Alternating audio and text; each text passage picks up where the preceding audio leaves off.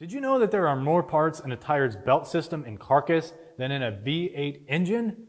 Or that, while it may seem that a radial tire supports weight at the bottom where it contacts the road, it's actually suspended from the top by its belt system, the area with the highest tension in the tire structure.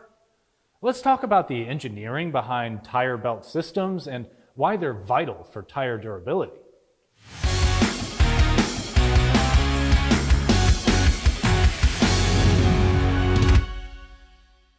Think of a tire belt system like a peanut butter sandwich, but instead of peanut butter, there are steel belts between layers of rubber compounds. The tire belt package is built in layers. First, there's a rubber compound layer on top. Then you have steel cords that are specially coated to stick to rubber as much as possible. And finally, another rubber compound layer on the bottom.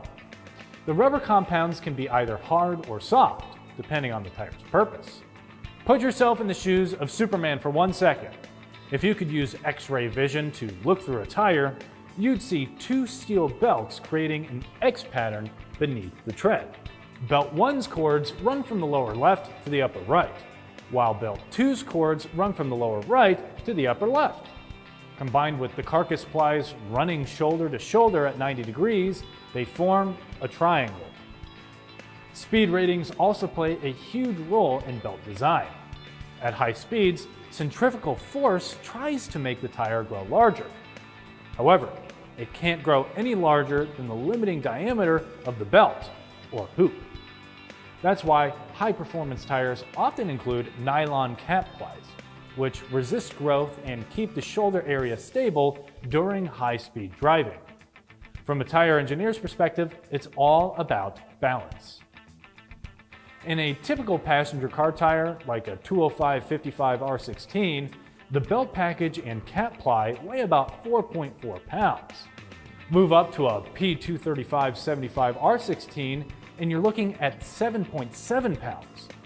These belt systems typically represent about 30 to 35% of a tire's total weight. Remember, while tire belts are important for handling and steering response, they're also responsible for transferring power from the engine to the ground. About 85% of a tire's stiffness comes from air pressure. The remaining 15% is structural. A large portion of that 15% comes from that metal belt system. For more tire and service videos, don't forget to follow us on Instagram, Facebook, and subscribe to our YouTube channel. I'm Christian Hinton, coming to you from the Tire Review Continental Tire Garage Studio at Babcock's Media. Thanks for watching.